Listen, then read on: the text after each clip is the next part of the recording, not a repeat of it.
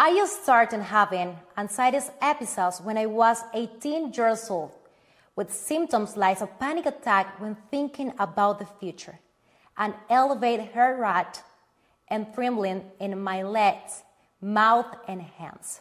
Even though I thought that I was the only one going through this, the World Health Organization says differently. As young girls and women, we have a higher probability of experience an anxiety disorders as a young boys and men.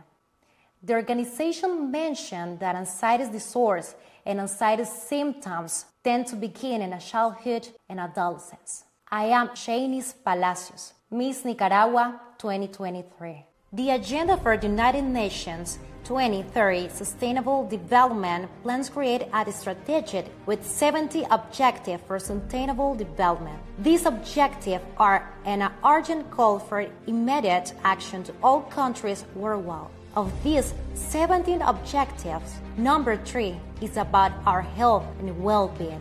I want to speak on mental health, especially on anxiety in women, because the reality is it is affecting people all over the world.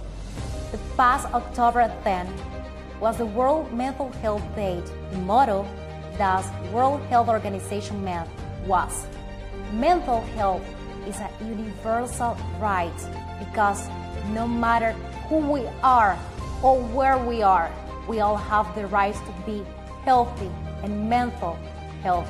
It is the right to available, accessible, dignified, and quality health. To not offer it, we violate human rights. It's necessary to adopt measures to resolve decades of neglect and insufficient development in mental health service as a result of stigmas and discrimination. And I'm not the one say that.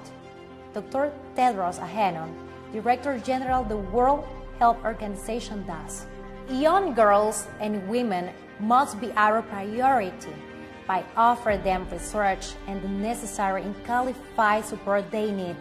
We will, in turn, see women with less anxiety, less depressing thought, and we will see more women rise as a leader and raise emotional health in their works, and see women's governing. Andrea Campos is a woman whose vision I admire. With a deep history of anxiety and experience in program development, she founded the mental health app, Jana, You Are Not Alone. I, as a family leader and a creator of change, I have the responsibility and I am willing to become the voice for this initiative for more people benefit to this research that is readily available. I am sure that because of this research, many women will now have the best tools they can have at their disposal. I trust that together we can work on supporting this sustainable solution, and in doing so, achieve a worthy aid for our mental health.